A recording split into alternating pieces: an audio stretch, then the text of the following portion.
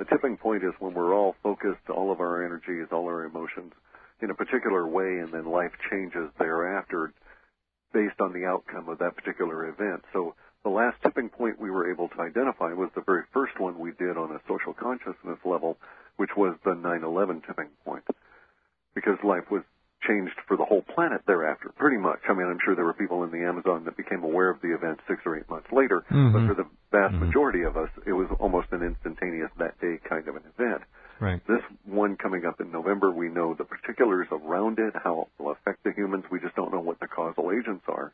And having gotten the Israeli mistake oil volcano one connected but wrong in terms of what caused what, I'm becoming very hesitant to be monkey mind out there saying, oh, this is going to cause something. But we do know that there's 4 days of everybody holding their breath from November 8th through the 11th, and then 2 months of release language.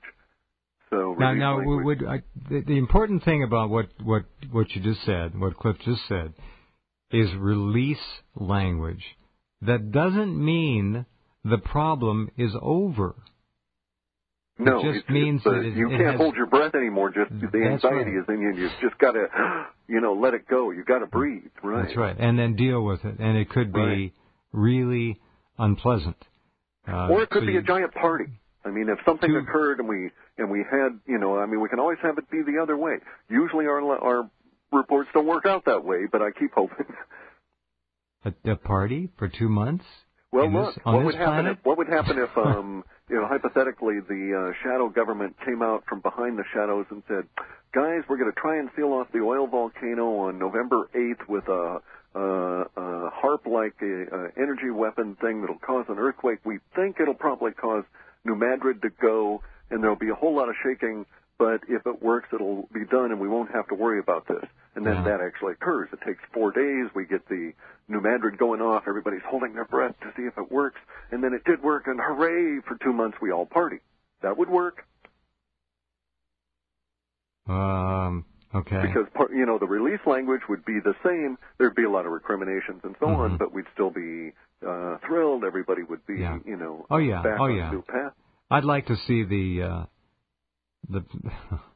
powers that be admit to such technology. They won't. That's my point. Yeah. It ain't going to happen.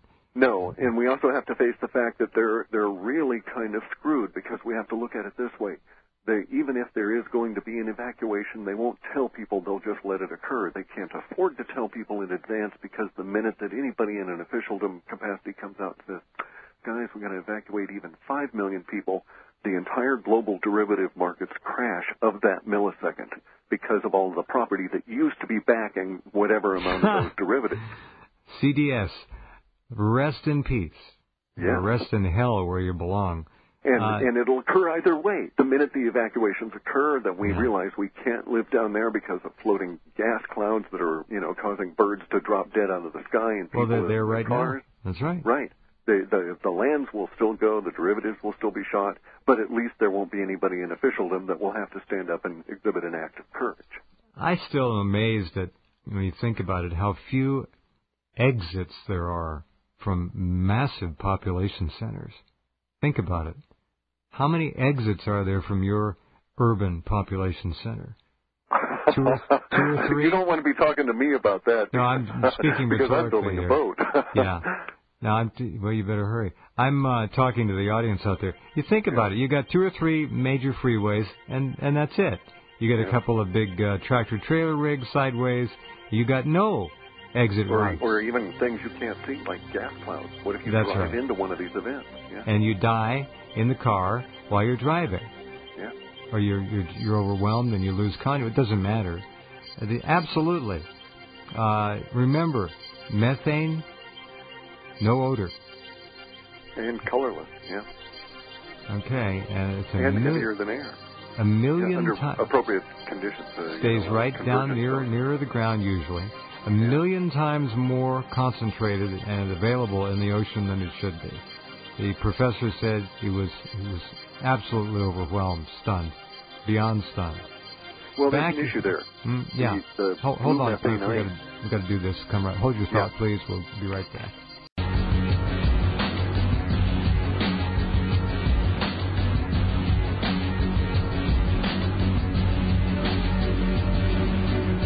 Okay, and we're back with Clif High, whose famous words, "Profane times demand profane words. Be warned." I'm warned, I'm warned. Well, you get that way. It's disgusting times. And then to think that BP did this deliberately, or at least the powers that be directed their minions to cause this to occur. There's all that kind of evidence in terms of everyone selling their BP shares before it occurs. They knew they were having trouble last when you were gathering data for the March 12th report, though, or for this report.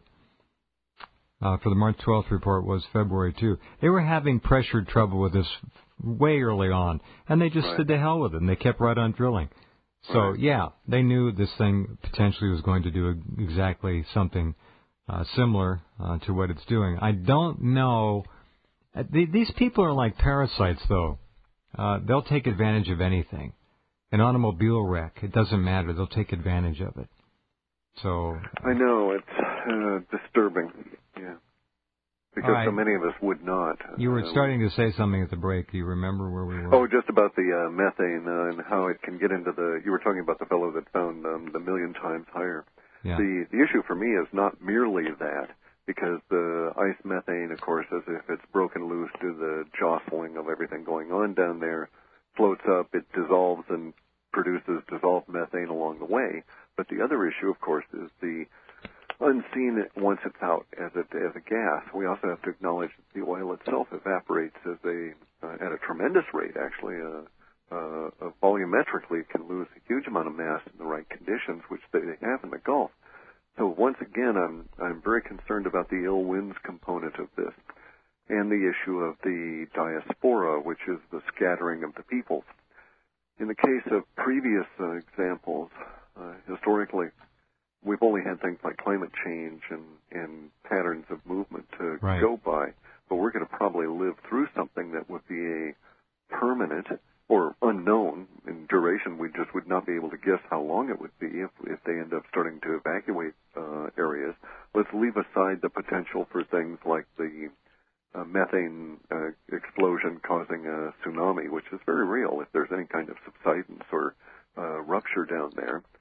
But leaving all of that aside and just dealing with any kind of an evacuation, not only do we have the instant, at that point, collapse of the economic system that in any way touches derivatives, and that pretty much is probably everything these days, but at that point we also have to start dealing with the chaos that would be involved, just because the social mass won't move the way we have seen in the past.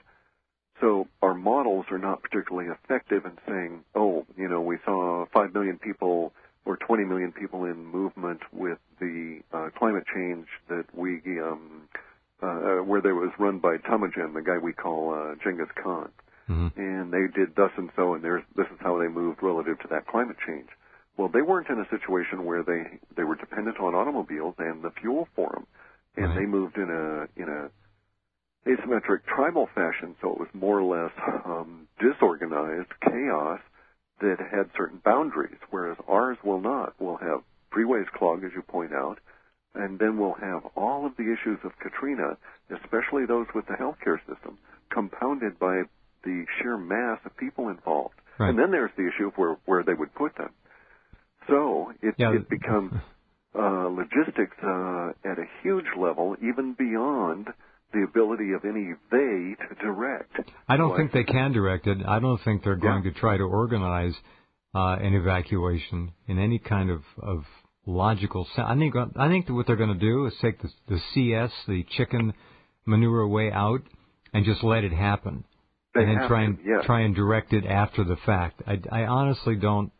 I don't see an organized evacuation of 20 million people. I just don't. Well, we couldn't do it even if we tried. That's what I'm saying. Dawned on them. Yeah. No, they can't, and so they're just not going to say anything. It's like if they knew the world was going to end or an enormous asteroid was going to hit us, they wouldn't tell us. No.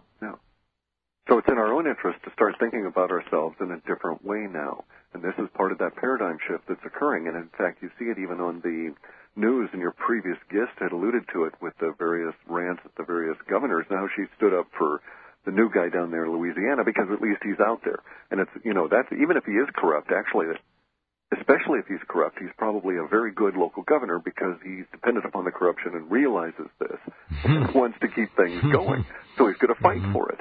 But regardless of his motivation, we're now seeing the paradigm shift where everybody's acknowledging that the empire is defunct in its ability to get anything done. It's overstressed.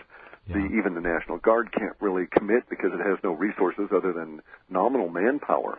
And at this stage, we're starting to see that shift, and I bet you we'll see the breakdown all in the process of it ultimately becoming an evacuation, all the way down to where you're more or less dealing with probably friends and family building up into some level of tribal collectives.